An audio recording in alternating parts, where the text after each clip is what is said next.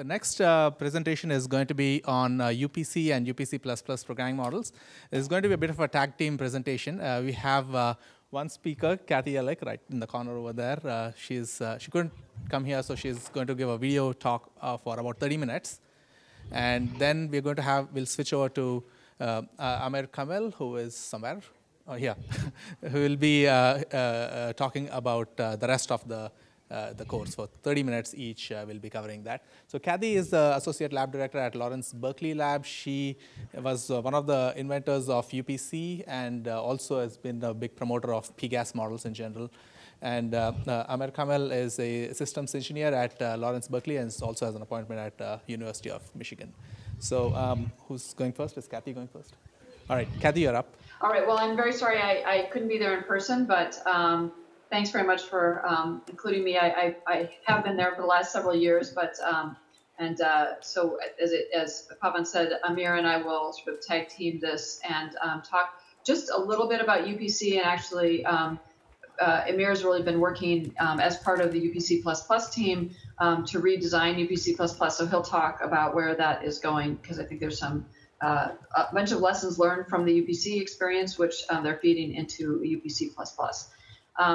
So this class of languages, PGAS languages, I think it's best to motivate them by an example of something that is hard to write in a send-receive model. And I will apologize up front. I'll try to be careful about this, but I will sometimes refer to MPI or message passing as a two-sided thing, which is not true, as I'm sure you've heard about MPI. It does have one-sided features, but I'm going to just kind of compare this PGAS model to a two-sided send and receive model. So the programming problem I want you to think about for a minute here is the problem of building a histogram. So let's say that you've got a very large number, 1 million words or something like that. They're streaming in from someplace else, and you want to count the number of words that have a given property. So the simplest thing would be just count all the words that start with the letter A, B, etc. So now we just need a histogram of 26 buckets, and each one is just going to contain an integer counter. There'll have to be some kind of a lock, or you'll have to use atomics in order to update this to avoid race conditions. But if this data structure was very large, so let's say that it's not something that the number of things that you want to count, the size of the bucket is not just 26, but is something that doesn't even fit in the memory of a single node on your supercomputer, then you want to spread out this histogram. And now the problem is that each processor is, say, reading a substream of all of these words that are coming in, and it wants to somehow send a +1 to the whatever processor owns a particular bucket. So it needs to have some kind of a hash function or whatever that tells it for a given word. In this case, it's the simple one that says take off the first character. Of course, then it's not such a huge array. But in the case where it is a huge array, it sends it to the processor that owns, say, the A through C parts of the A's and B parts of the bucket. And the problem is that the processor that owns that bucket doesn't really have any code that says receive this message from another processor, because it doesn't know which processor might be sending to, or that even this event might be happening right now, because there might be other things going on in the system. So the idea is to be able to do something one-sided, that is to update the memory on the remote side. Read and write is the simplest. In this case, we had an atomic update in order to affect what's stored on the memory on the other side without necessarily involving, say, a full-fledged computation on the other side. So the goals of the PGAS programming model, as they're called, these partitioned global address-based languages, is to support applications that are very irregular. They have things like graphs, hash tables, sparse matrices, or maybe adaptive meshes that are very irregular in shape, and therefore harder to parallelize in kind of the ways that are easiest, the domain decomposition approaches that are used for a lot of, say, more regular meshes, even, say, unstructured meshes where you partition the graph. The other motivation is really to expose the best available performance on a given machine. And so this is going to be about having low latency for small messages, but it's also going to be a lot of it will be about maximizing the ability to do overlap communication with computation, overlap communication with other communication. That is what we sometimes call it communication pipelining, and also be able to get very efficient messaging, and then to use it well by overlapping it with other things that are going on in the system. So here's the kind of cartoon of what a PGAS language looks like. It's called a partitioned global address space, in the sense that what does it mean to have a global address space? It means that a thread can directly read and write remote data. So the histogram example was example of this. You could imagine that if we ignore the lock issue for a minute, that you're just doing a remote read of a value, the processor increments it and then does a remote write of that value.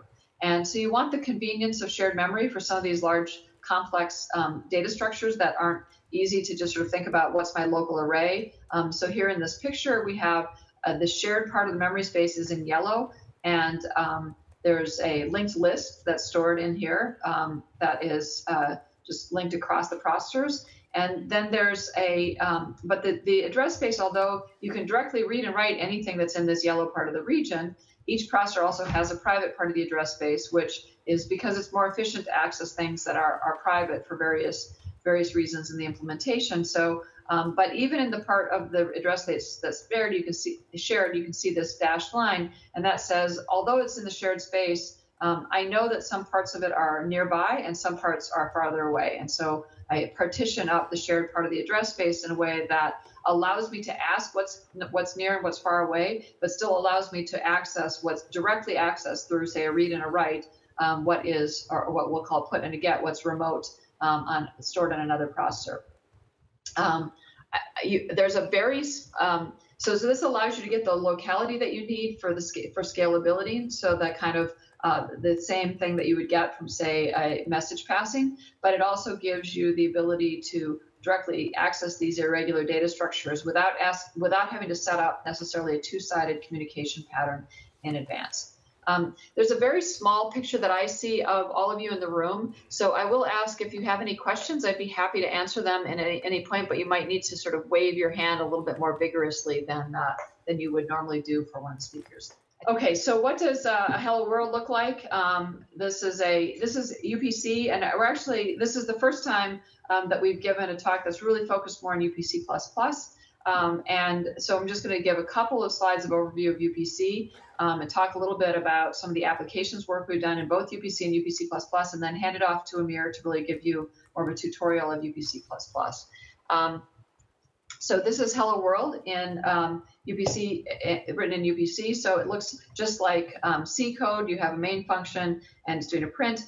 There's a couple of keywords here that you can use in UPC, my threads and threads. These are like, and MPI or other things, the ability to ask how many threads are there in the world and what is the ID. So this is a single program, multiple data, or SPIMD programming model, in the sense that this main function, you can think of it as being started on every processor, and it runs until the end of the program on all the processors together. So it's they all work together. You need to include a header in order to write this, and then you need to compile this with a UPC compiler. This PGAS means, as I said, being able to directly access remote data. So what UPC has is distributed arrays that are built in. So for example, I can declare a distributed array A, which has 100 elements, and they're spread out over the processors. In this particular case, the way it's declared, this would be spread out cyclically, so one element per processor. There are ways of getting blocked arrays, and there's a bunch of details here in terms of exactly how you do these allocations. You can also do them dynamically, but just for simplicity, I'm showing you a really simple shared array. And once you've got a shared array, any processor can then execute this statement A sub 10 is equal to 3, or here's a local variable X that's just in the private. So the white part of this address space that I showed before at the bottom it gets a value that might be remote. So these are what we'll call a put operation in the first case and a get operation in the second. And these may be local or remote operations. You can have global pointers, which are they're like C pointers. You can do the things that oh, and sorry, there was a line wrap that I think at some point in the editing didn't do very well here, but this is a declaration of a shared pointer P. And for example, in this case, I'm just getting an address of an array element. So that's going to point into something that I've already allocated before. And this UPC alloc should be part of the comment line there. So there are ways of doing dynamic allocations for, say, linked lists and things like that. Once I have a global pointer, I can dereference it on the left-hand side or the right-hand side, do a put or a get. I can also do pointer arithmetic on it, for better or worse, but that's something that was in C. And one of the things that we wanted to do in UPC was to keep with the kind of spirit of the underlying language C. So UPC also has locks. It has barriers for synchronization. Using even with this program right here, you can imagine I could have a race condition between, say, the read of a sub 14 and write of, say, one of these star P things. So you do have to synchronize it as you do in shared memory code. There's also collective communication, which looks quite similar to what's in MPI. So things like broadcasts and reductions, although you can also do that sort of on the distributed arrays that are built in.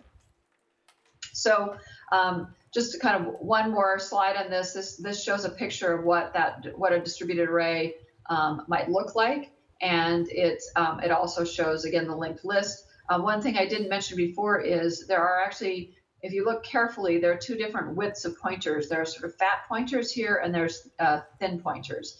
And that's actually the way the implementation works. Just to tell you a little bit about what's underneath the hood, a fat pointer is going to be represented by something like a thread ID or processor ID that tells you what processor it lives on.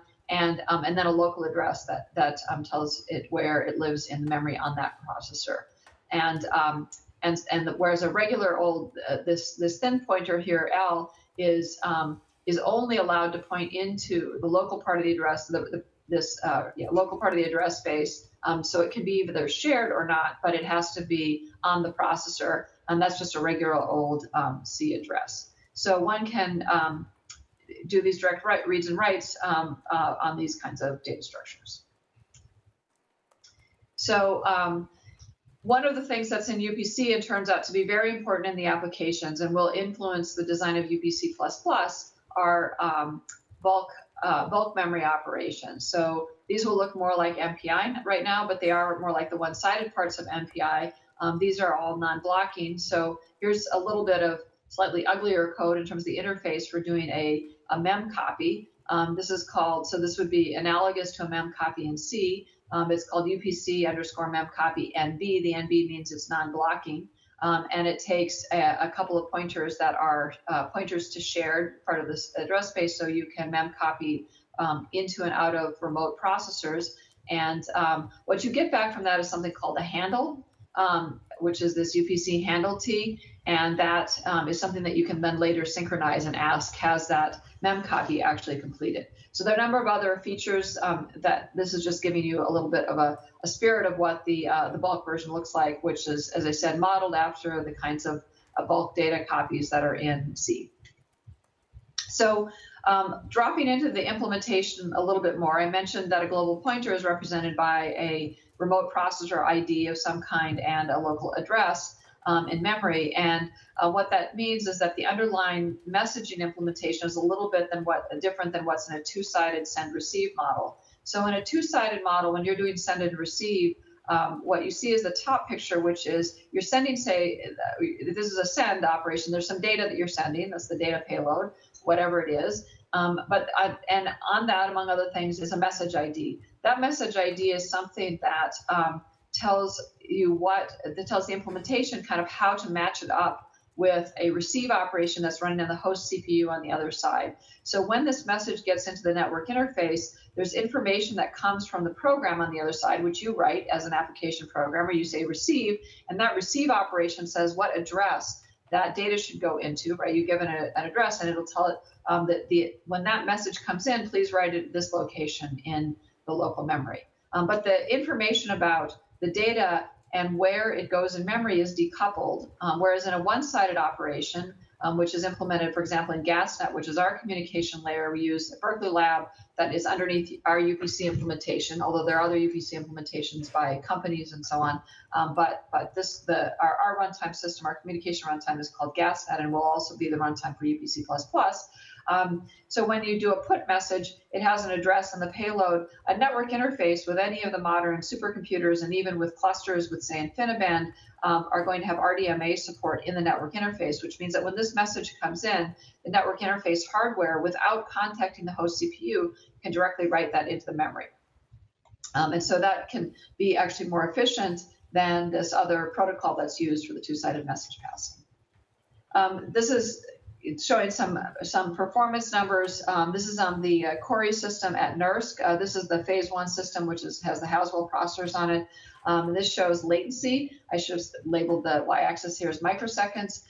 This is showing the MPI latency and the GasNet latency, so you can see that you can get some advantages, especially for small messages. When you get to larger messages, there isn't any significant difference, but for small messages, the one-sided operations are really closer to what the RDMA hardware is actually doing. Does this make a difference in bandwidth? Well, typically the bandwidth will saturate at the same level. There's something here in the MPI implementation that's causing a slight difference, but typically on most machines, these two lines for the large message sizes will be overlapped. But for some of the small and medium-sized messages, there can be actually a substantial difference in the overhead and the bandwidth that you get. This is what we call a flood bandwidth test. So I should be careful about it's not really just about bandwidth of a single message. This is about trying to send multiple messages as fast as possible back to back of a given size that's shown here on the x-axis. The y-axis, in this case, is gigabytes per second, and so it's really about both the achievable bandwidth across the network, but it's also about how quickly you can inject messages into the network, which is what limits the bandwidth for this kind of a flood test. For the same kind of flood bandwidth, I'm just looking across a number of different machines. Historically, this is a BlueGeneQ at Argonne. This is a system, Gemini. This is the Titan system at Oak Ridge. This is the Cori system at NERSC that I just mentioned. And these are some older systems, including some InfiniBand networks. So these are the percentage of hardware peak that you get from both GasNet and MPI using this kind of flood bandwidth test, which means, so this is kind of one of the other maybe kind of driving applications is when you have these applications that are more irregular, you tend to have smaller messages, and you're often sending more small messages rather than a smaller number of very large messages. So this shows the percentage of the peak bandwidth you're getting, and you can see across all of these machines that you can get better injection bandwidth from the GasNet implementation. Why does this matter in real applications? So one of the things that was a surprise to this, and this is very old work, but looks that this idea is not just important when you have low latency messages, but can be useful for even problems that are bisection bandwidth limited. So a bisection bandwidth limited problem is where all the processors want to send out to all the other processors at once. In this case, you're doing a 3D FFT, which involves doing FFTs across, say, the columns and then the rows. And then in the third dimension, which is going into and out of the screen, in order to do that, we transpose the matrix so that, say, all the blue stuff will be stored on one processor, whereas as we initially start out, each of these slabs that you're showing, the rainbow slab, is stored on one processor. So after we've done two of the dimensions of the FFT, we'll do a transpose.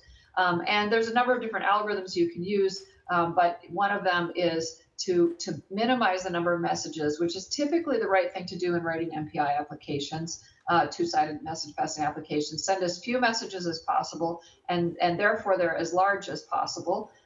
In all of these cases, we're sending the same volume of data, so the only question is how many messages is that broken into.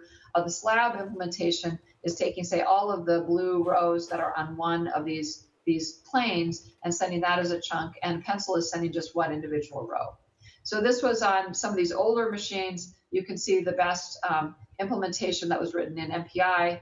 This was based on a NAS parallel benchmark implementation done by others. The best MPI implementation we found was using a somewhat different, the original NAS implementation was using the first kind of traditional thing, the bulk implementation. The second one was using the kind of intermediate slabs one, and the last one, which is written in UPC, is using the pencils. So when it says always slabs are always pencils, that means in both MPI and UPC, we tried all possible algorithms, and on this particular set of machines, we found these two different cases for the MPI and UPC implementations. So what's going on here? Well, the UPC implementation actually is not synchronizing on every individual pencil that's being sent. It basically pushes them all out in the network and uses the RDMA features, and then after everything is done, there's a single barrier to make sure that all of the pencils have been sent. This is some data on the, I think that should say BlueGene queue system, but you can see also some differences there, advantages of this approach. So one of the things that's happening here is you're sending messages over a larger period of time. Because they're smaller, you can actually start the communication earlier. So if you have a problem that is bisection bandwidth limited, you want to spread that communication over as long a period as possible and overlap it with communication, because otherwise you sit and wait for that bottleneck. So another very different kind of application is genome assembly.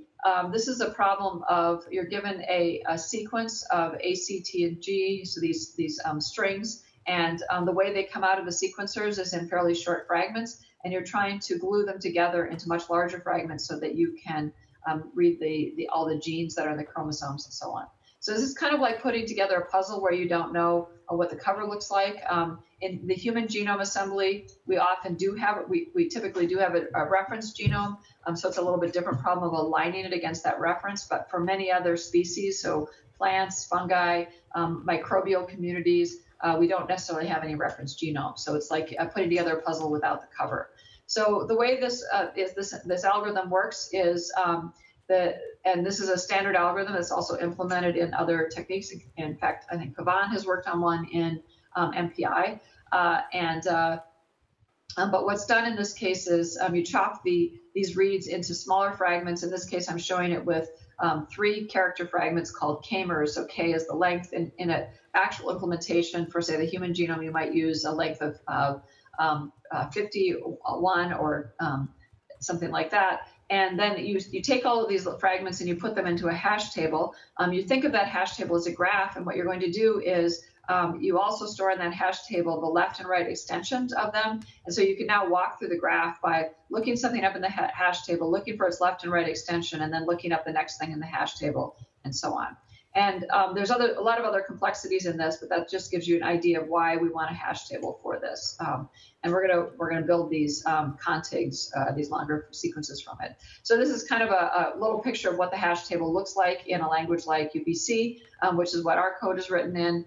So here's the kind of array that is stored all the buckets, and in each bucket there's a list which stores the k-mer and then the say the left and right extension of it. Actually, this is just, I'm just showing, say, the right extension in this picture. This is another thing, another k-mer that happens to land in the same hash table bucket. This allows us to build hash tables that are terabytes or even petabytes of data, which is important for the biology applications. These are some speed up numbers. There's some comparisons to both the MPI code array that was running on a fixed number of the same number of cores. It was about 13 times faster in that case. There's a lot of I/O and other things that mixed into these numbers, but certainly the PGAS stuff is allowing us to both implement, kind of think about the algorithms in a way that's quite different than I think you would normally come to in a send-receive model. So it's more of a one-sided model, which I think is also used in some of the MPI implementations. And in this case, it also uses things that I didn't really talk about in UPC, such as remote atomics, which is what you want, for example, in the histogram example. Here's a bunch of other assemblers that were being used in practice at the Joint Genome Institute. And how long they took. This was running on shared memory hardware, so these are not equal hardware. The ones on the right are all running on 960 cores of Edison. The 2 on the left are running on shared memory machines, because those assemblers only ran on shared memory machines. I think I'll skip this, but it has allowed us to actually solve problems that weren't solvable before. I want to say a little bit more about UPC and give a couple of other examples, and I'll let Amir talk more about what UPC looks like. But this example that also is kind of a pattern that we see coming up in applications is combining observational data. This is a seismic modeling code, so you have measurements coming from seismic meters around the world, and you're running a simulation of what the interior of the Earth looks like. What are the materials of that interior? And you're fitting that simulation to the data that you're observing. So there's let's say a small earthquake that will measure you'll get some behavior from that, and you're trying to use that to figure out what is the underlying structure of the Earth look like? What are the materials? How dense is it? Things like that. So the problem that came up in this case, and it was entirely an MPI send-receive collective code that was written in Fortran, called libraries such as Scalapack, but in this case, the one piece of the code that was trying to incorporate the observational data had this fairly ugly matrix construction problem where the data was coming in from different processors and needed to be written in an irregular, say, strided pattern to this big, large shared matrix. And so this one piece of the code was written actually in UPC++ that interoperated easily with Fortran and allowed this code to also solve a problem that hadn't been solved before in terms of the resolution of the simulation, because when you tried to store this one matrix on a single node, it didn't scale. And this is the efficiency of that code. I'll also just mention this similar kind of pattern comes up in NWChem in the Hartree-Fock example, and we were able to get better scalability. This is relative to a highly optimized code called GT-Fock that had actually, I think, been had won an award, this is we're outperforming it a little bit in the UPC++ code, although they are similar. And there are other applications such as these hierarchical mesh problems. This data is looking at what happens when you want to fill in. You've got a hierarchy of block structured meshes, which is the right-hand picture. This comes up, say, in fluid dynamics codes where you have some complicated part of the fluid domain. You put very fine meshes there and coarse meshes elsewhere. And these tend to have communication patterns that are also a little bit less regular and somewhat smaller messages.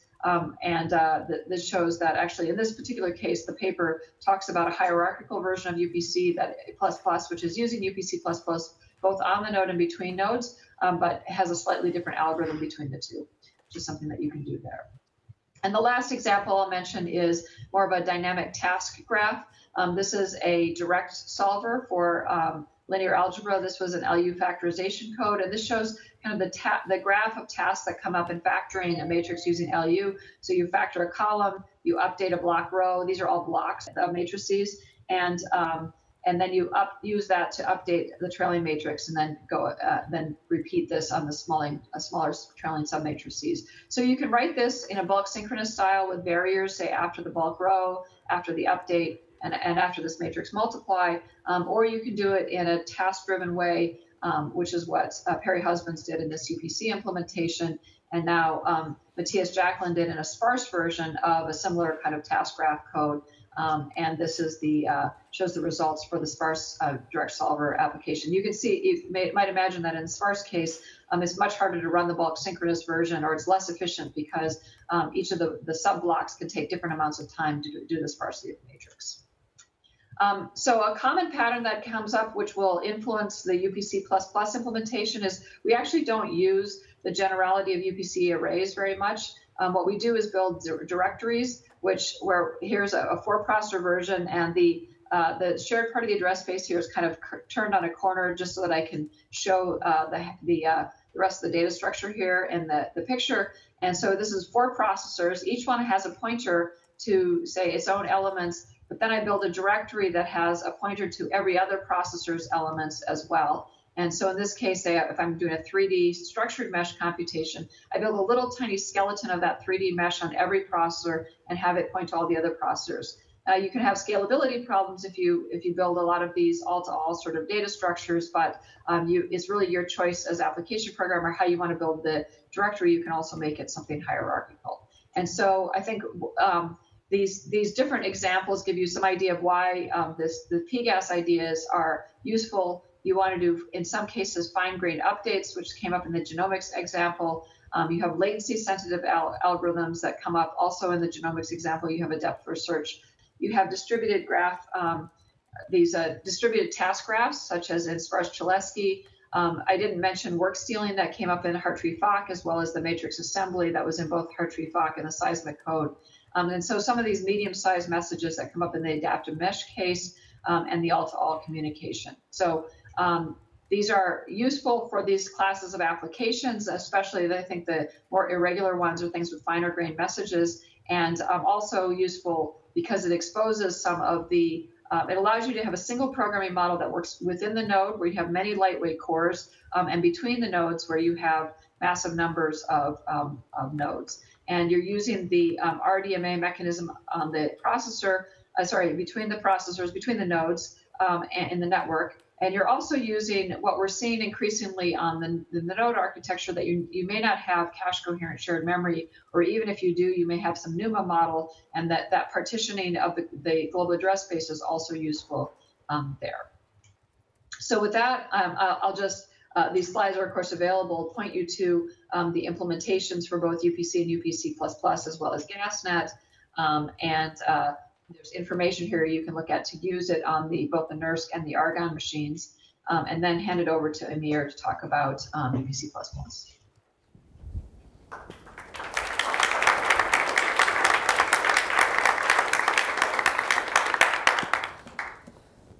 right, so I'll be talking about our effort to redesign the UPC++ library.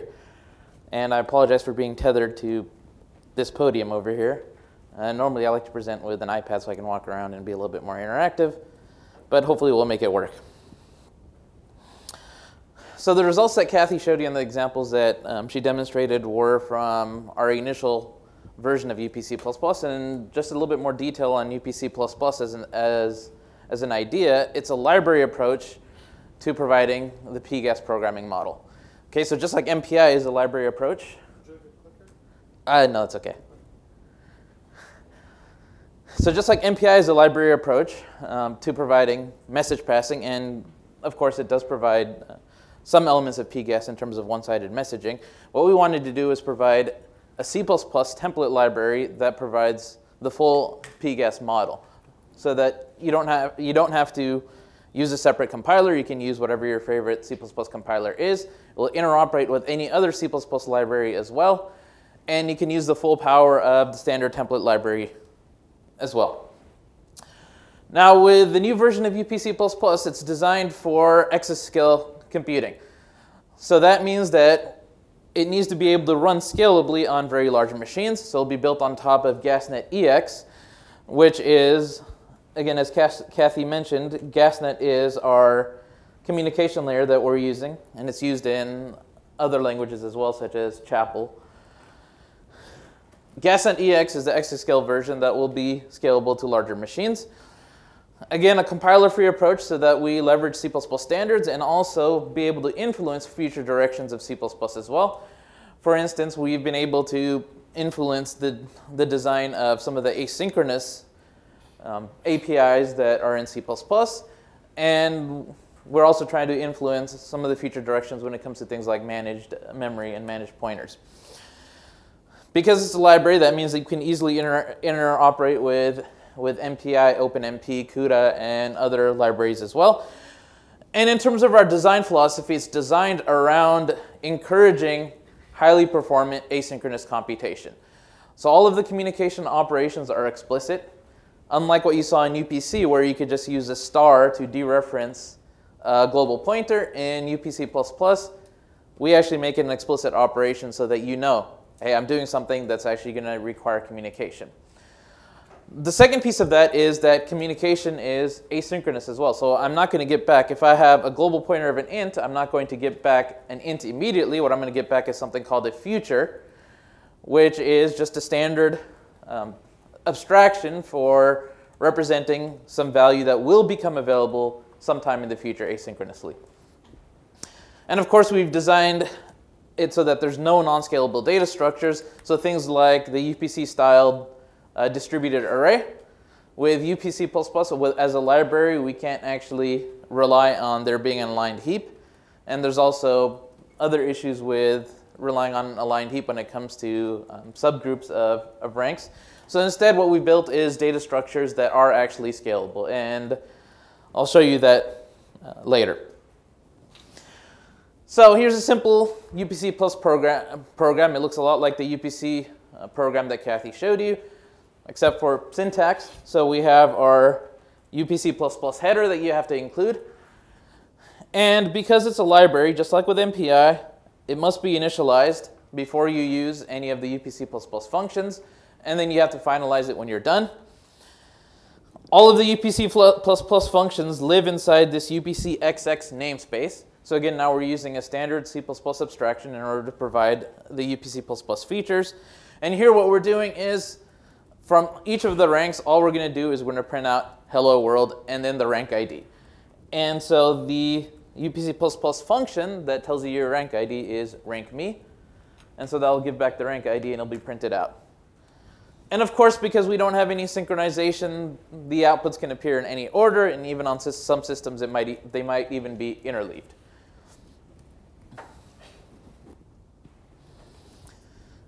All right, so that's just sort of the most basic. UPC++ provides a lot more. We have our fundamental pieces of our API, so that includes things like global pointer as well as allocating out of the shared space. We have futures which again represent values that are going to be made available asynchronously. And then we have distributed objects which are scalable distributed data structures. We have one-sided communication. Again, those are explicit operations. Those include remote puts and gets, as well as remote procedures calls and non-strided and indexed operations as well. And then we have the ability to construct task graphs using callbacks. Okay, so what I can do is I can actually attach a callback to a feature that runs when that data value is ready. And so that way I can construct some arbitrary task graph and implement algorithms like the sparse-Cholesky that rely on those task graphs. UPC++ also has remote atomics, teams which are like MPI communicators, and the ability to control when progress happens. For the rest of this talk, what I will concentrate on are the fundamental types and the communication. The last 4 bullet points are more advanced features, which if you're interested in, I'll point you to the draft specification that you can take a look at on your own. So sort of the running example that we'll use is a simple Monte Carlo pi calculation. And the way it works is, what we do is we throw random darts in space. And so if we look at a unit square, that has area exactly 1. And if we take a unit circle radius of 1, that has area pi. And since we're only looking at 1 quadrant of that unit circle, its area is pi over 4. Okay, so if I throw random darts in this 1 by 1 area, the percentage of those darts that land inside of that unit circle is going to be pi over 4. And so then that means that I can compute that ratio by taking the number that lands within this unit circle, dividing it by the total number of darts I threw, and that should give me an estimate of pi over 4. So let's start with, again, the simplest version where we don't do any sort of cooperation or coordination between ranks. Each rank will compute its own independent estimate. Okay, so as before, we have to start up UPC++. And then what we're going to do is each rank has its own copies of the local variables. Okay, because again, with UPC++, what we have is, just like with MPI, we have a single program, multiple data model, which means that every rank will be running this code. So every rank has its own stack and its own memory space and its own copy of these variables. Each rank also has access to the command line arguments. Okay, so we can pass the number of trials that we want as a command line argument, and each rank can go ahead and read that. In this case, what we'll do is, just to get some sort of variation, we'll seed the random number generator using the rank ID of each rank, so that we're not just repeating the computation, we're actually doing some independent computations. And then what we're going to do is, for the number of trials specified on the command line, we'll throw that dart, figure out whether or not it was within the circle or not. And so we'll do that by calling this hit function, which I'll show you on the next slide. And then we'll accumulate the number of darts that landed within the circle. And then at the end, we divide that by the total number of darts that we threw, multiply by 4 in order to get our estimate of pi. And then each rank will independently print out what they estimated pi to be, and finally we'll finalize the library. All right, so what does the hit function look like? Well, our required header files that we're using in our program, we're using cout and endl, so we need to use iostream. We're using a lot of things from the C standard library in this implementation, so rand, randmax, srand, a2i. And then, of course, we need to include UPC++, the UPC++ header as well. So a simple version of hit, if you're familiar with C-style programming, is we call our random number generator. That will give us something in the range between 0 and our randmax. We divide by randmax in order to convert that into a double in the range between 0 and 1. And then we check to see if it's within that unit circle. And if it is, we'll return 1, meaning that it hit inside of the circle. Otherwise, we'll return 0. So this is sort of the basic C-style version. And because UPC++ is C++, we can also write C code. But the really nice thing about being a library is that we can also do this in very new and state-of-the-art C++ style as well. So instead of relying on decades-old random number generator, what we can do is use new C++11 features for working with random numbers.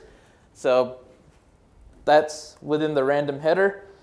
What we can do is we can declare our random number generator. And here we're using the default random engine. And then we can tell it what kind of distribution we want. In this case, we want a real distribution over double. So this is actually a template. The default is actually double, so that's why the brackets are empty. And then we tell it we want this to be uniformly distributed between 0 and 1. And then all we need to do now is, in order to produce that double value, we call this, we apply this distribution, which is a function object, on the generator, and it will give us back a random number. Okay, so again, now here we're making much more use of the C++ template library, including newer things, state-of-the-art things. And that's the advantage of being a library, is that we can take advantage of anything that comes down the pipe in C++. All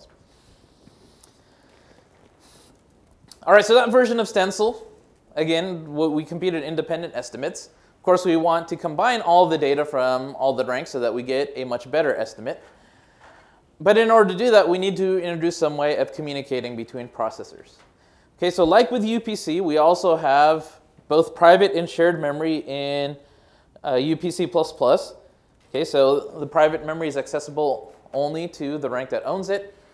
The shared memory is partitioned, so there's pieces of it on each rank, but it can be accessed by another rank, assuming they have a pointer to it. And the kind of pointer to it is, we call it a global pointer, and it's a template. So here we have a global pointer of int. So that means that we have a global pointer that's referencing an int. And again, just like with the fat pointer that Kathy talked about, this includes a rank plus some virtual memory address on that remote rank. In this particular case, what we're doing is we're allocating using this new underscore function that we provide in UPC++.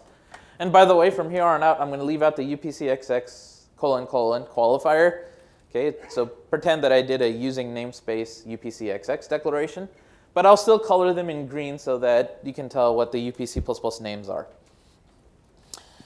Okay, so here each rank is creating an int out of the shared memory space and initializing it to their rank ID.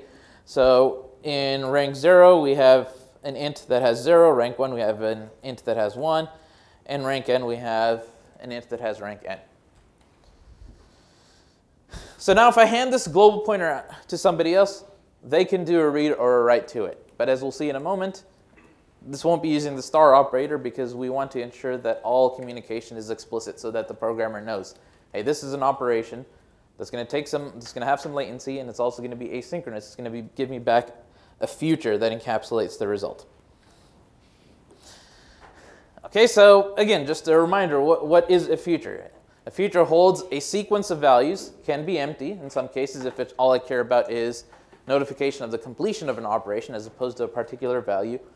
And then also has a state. Is this ready? Has the operation completed or has it not? And then what we have is we have communication operations that produce these features. Okay, so if I call the rget, which stands for remote get, using a global pointer, it's going to give me back a future that encapsulates whatever that pointer is pointing at. Here I put it t as a generic template parameter, and this would be the case if g pointer 1 was a global pointer of t. And then now what I can do is, because this is asynchronous, I can overlap communication with computation by go ahead and doing some unrelated work while those values are being transferred. And then later on, I can do a non-blocking query by calling ready on the future to see whether or not it has completed. Or I can actually block on it by calling wait on it. And what we'll also be doing is we'll be underlying each of the blocking operations. And in this case, wait is a blocking operation, but it's a safe blocking operation in the sense that it's going to be continually polling to see whether or not the value is ready. But at the same time, it will make progress in the runtime layer to make sure that we don't have a deadlock. Once that feature is completed, then I can call result on it in order to obtain its value.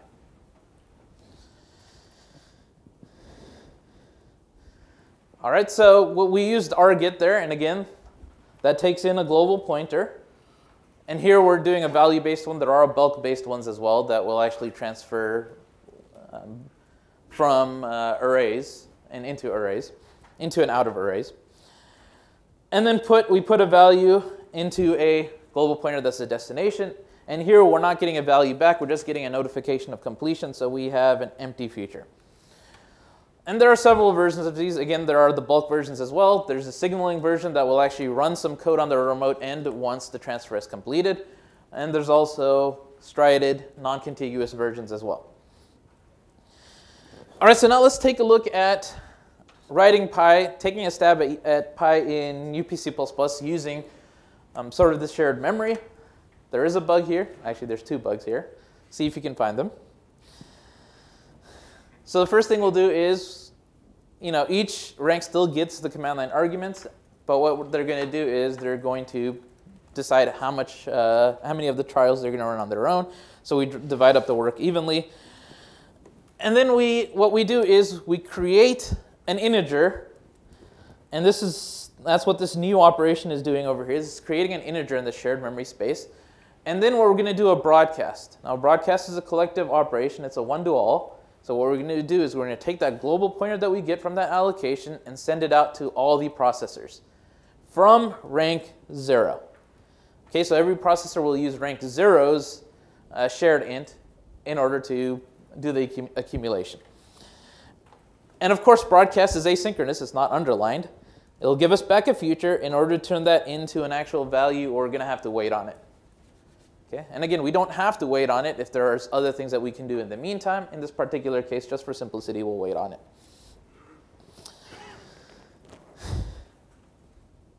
And now, in order to actually do an accumulation, again, what you see here is that the reads and writes are explicit, but it's the same operations even if they were implicit. We just want to make sure that the programmer knows what they're getting into when they're actually writing this. So what they need to do in order to do an increment is read the old value.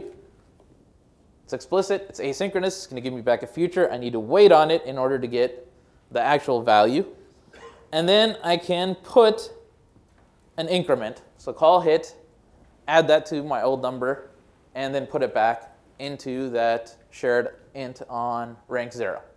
And again, it's asynchronous, so here I'm waiting on it. I don't have to do that. I can do this asynchronously and move on to the next one and then do waits at the end. But just for simplicity, we'll block on that put as well. Then we have a barrier just to make sure that everyone has completed, and rank 0 at the end will read the value out of its shared int and print out our estimate of pi. All right, so what's wrong with this program? Why it is next to hit?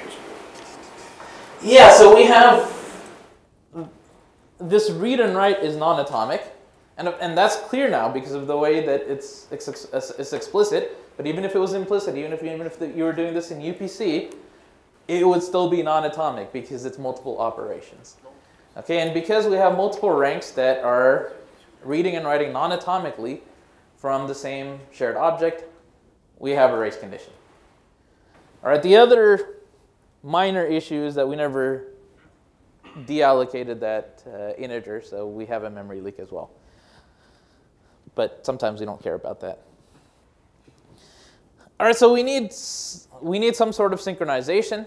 We've already seen a barrier which waits until all ranks reach it before proceeding past. That's not enough to ensure atomicity. We also have asynchronous barriers, by the way.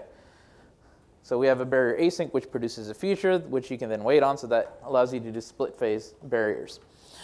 What we really need to do is we need to synchronize those updates, and one way to do that is using what's called the owner compute rule.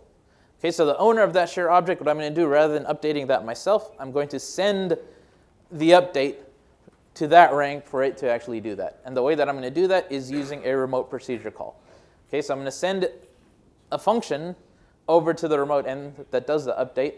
And then the remote end, because at least the code that we've written is single-threaded on each rank, it's going to process these incoming RPCs synchronously, and that way we avoid that race condition. Okay, so what does an RPC look like? It has a target rank. It has a function, and this is a template, by the way, using fancy C++. If you're less familiar with C++, no worries. Just know that you give it a function object and a bunch of arguments. And what it will do is, what this RPC do is it'll package up the function and its arguments, send it over to that target rank, which will then unpack them and call the function on the arguments. And if the function returns a value, a function can return a value, right? Well, that gets packaged up in a feature. And if there's no return value, if it's void, then it's an empty feature. Otherwise, it's a feature that contains whatever the result of that RPC is. So here's how we would write the Pi code using an RPC. We're going to use a global variable, so not a shared variable. This is only located on rank 0 and is in part of the private space for rank 0. Okay, but it's a global variable, which means that code can actually refer to that even if I'm sitting inside of some anonymous function. And then what we do now is each rank will call the hit function locally in order to compute 0 or 1. Okay, was it inside the circle or was it not? And then it will send an update function, and here we're using an anonymous function, a lambda function. Okay, and so that will take in that 0 or 1 as the argument, and then it will increment that global variable, that global hits variable on rank 0 with that 0 or 1. Okay, now because we're sending this as an RPC to rank 0, when rank 0 processes the incoming remote procedure calls, that will happen synchronously, so therefore we avoid that race condition. And of course, RPC is asynchronous, so if we want to block on it, we have to call wait, and that will ensure that progress is made, which means on rank 0, it will actually handle incoming RPCs while it's waiting. And similarly, the barrier will also wait until all the RPCs are processed before anyone can proceed. All right, so this way, again, we're synchronizing the updates so that we avoid that race condition. Now, that's not the best way to write this code, of course, because we're doing things synchronously. We're blocking on updates. What we really want to do is do independent computations and then do a reduction in order to figure out what the full answer is. Okay, and of course, UPC++ also has collective operations such as reductions as well. So now what we can do instead is we can compute a local sum of the number of hits, and then we can do a reduction over all the processors in order to count globally how many hits occurred, and then processor 0 can divide that by the number of total trials in order to determine the estimate for pi. Okay, so this is really the way you'd want to write this. The previous example was just to illustrate UPC++ features. All right, one important feature that we alluded to was distributed objects. And again, what we want is a scalable data structure that avoids replicating a linear amount of information on each rank, okay, because that would not be scalable on exascale machines. So what we provide in UPC++ is a distributed object which you can make out of any C++ type. Okay, what you do is you declare this dist object, and then you give it whatever type you want this to be distributed. And on each rank, in whatever team you give it, and you can give it on the team that consists of all the ranks or some subset of the ranks. And what this does is it creates one of these mesh objects on each of those ranks, which now have a globally consistent identifier attached to it. And then another rank can send an RPC that actually refers to that name. Okay, so when that other rank, for instance, sends an RPC and they use this distributed object as one of the arguments of that RPC, what the RPC does is it translates that into a global ID, a globally consistent ID, sends over the ID to the remote side. The remote side looks up that ID in order to get its piece of the object. And if it hasn't even created that object, then it will wait until that object has been created before processing the RPC. And we also provide some syntactic sugar just to do a get on this so that you don't have to actually do this through an RPC. So if I want some other rank's copy of a counter, I can just call this fetch function on it in order to obtain that. Okay, so an alternative way to write this pi computation, again, this one is not the most performant. It's better than the one with the race condition, but not as good as the one with the reduction.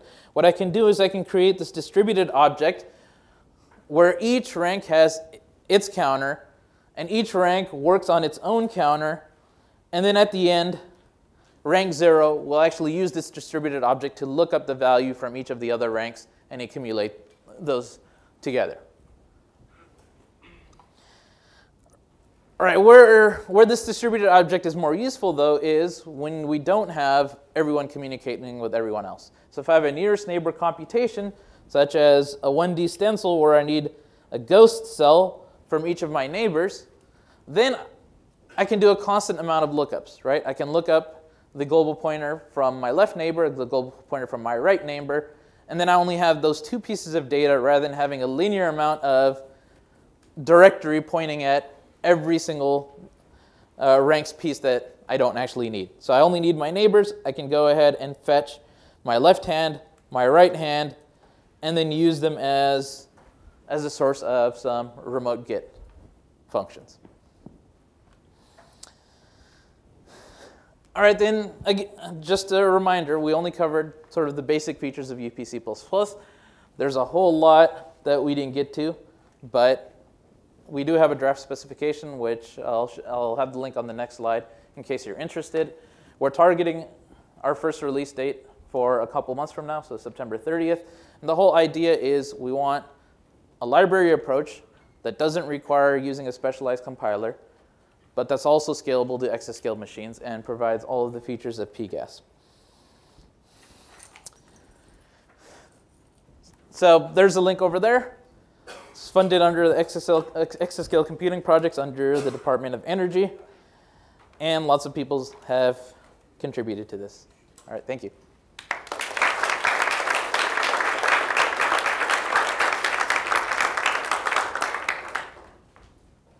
Have time for questions? Take a few. Yeah. So you mentioned the distributed objects, and I guess it works by sending some tag, as you said, so that you don't actually serialize the object. But is there a way to, if I have a unique set of objects, to pass that unique set of objects, the same type but different data, so over to another process? Right. You can always RPC it over. So if I want to communicate something, sort of the most basic way of doing that is I can send a remote procedure call with all the data that I want to send over and the function that I want to use to process it. And again, that RPC can target that can name a global variable from inside of it. So if I know that that remote side has, say, some sort of hash table or map where it's storing this data, what I can do is I can send it over an RPC with the data and have the actual function store the data that I sent with it inside of the data structure on the remote end. Yes. Yeah, exactly. And we have an interface for serialization that is compatible with Boost serialization as well. Yeah, so you can write your own custom serialization code for your types as well. Okay, thanks. Other questions? Yeah. So are you providing just the specification or any of the example implementation, or do you view your implementation being used? We view our implementation being, well, we want it to be highly performant. right? So our implementation, our intention is that it to be the canonical implementation.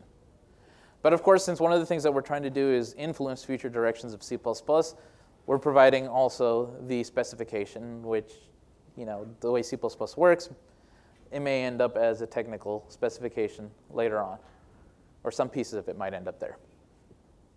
So what we have right now is we have the specification, we have a draft of the specification, we have a draft implementation that we plan on releasing within a couple of months, and then we'll be working on improving it and making it more performant.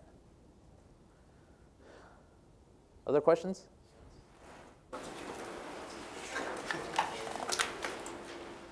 All right then, thanks.